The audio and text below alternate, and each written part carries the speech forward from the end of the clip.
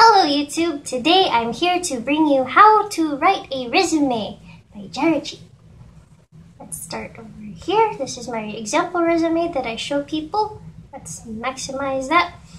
Okay, so first off, you have your full name. This is not my full name, this is just generic. But you want it in big letters, bigger than your body. So your body would be about 12, your name would be about 16 and bolded. And over here I have US citizen. That is because in my field of work, a lot of government jobs are, recruiting, and they want you to be a US citizen. Okay, and then over here we have address line 1, that's like your street address, and then your city, state, zip code, phone number. Remember folks, if you're gonna hand out your phone number to recruiters, to have a professional voicemail. You don't want that, those hip-hop jazzy songs or those K-poppy songs. You want to have like a professional voicemail. And then over here you have your email. And now again, you want a professional email, like your name. You don't want getschrifty89, at gmail.com. You want, your name or your business at gmail.com. Now over here for objective, you are going to say seeking an entry-level position if you're, looking for a full-time position. Or you could say seeking a part-time position if you're a student, you want to work during, school. Or you could say seeking an internship position, for the summers. As a computer engineer or whatever engineer you are, to apply technical knowledge, this is just a template over here. To apply technical knowledge, expand skill set, and contribute to the goals of the company. Remember, you want to kind of sell yourself to the company, make them want you. You don't want to just say, oh, I'm a computer engineer, I want a job. Okay, next we have education. You do what the degree you're working on, graduation year, month maybe. And then GPA over here, you want to have a 3.0 or greater. If you don't have a 3.0 or greater, just don't put it on your resume. And then university name, and then if you went to a community college, put that too. Okay, now I have my skill set next. So for computer engineers and computer scientists and computer people, there's going to be a lot here. So over here I have my line for programming languages, like, Java, C. There's a lot here. Now I don't put stuff that I'm familiar with, but I put stuff here that I'm comfortable using and I have a lot of experience with. Same with over here, applications. I use Eclipse. I don't put NetBeans because NetBeans is weird. I've only used it for one semester. Notepad, MATLAB, and I'll talk more on these later. Operating systems, these things. Certifications, I'm actually working on this one, but I just put it here just for space to see if it fits.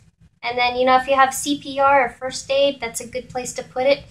Interpersonal, you could put your cool soft skills over here, like mentorship, leadership. Over here, I also have my foreign languages, like I'm bilingual in English and Tagalog. I've been told to put English first because, I'm in America, so they want to make sure I'm proficient in English. I guess that's how it works. Okay, so next I have my projects. I used to have this at below experience in volunteer work, but when I went to a job fair the other day, I noticed a lot of people were looking at my projects. So I decided to move that up to the top. Let's see, I have my solo project over here, my group project over here, and I have a brief description about it over here. Next, I have my experience in volunteer work. You want to state your position over here, and then company name, city, state, and then time. And then for your bullet points, you want to try to stick it to one line, and then make sure you start it off with a very descriptive word, like tutored or assisted. You don't want to say oh, I tutored, blah, blah, blah, blah, blah. You want to start with tutored, blah, blah, blah. And let's see. Volunteer hours are a plus. They look good.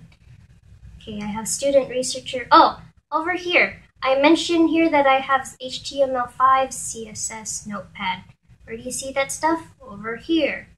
Yay! So when you put skills up here in your skill set, you want to like say what you did with them, how long, not really how long, but how you used it. The employers want to know like, okay, you know this, what have you done with this? Oh, here you go, I did this with it. Oh, that's my computer, sorry. Let's see, aerospace engineering intern. This one I decided to leave on because it made me well versed.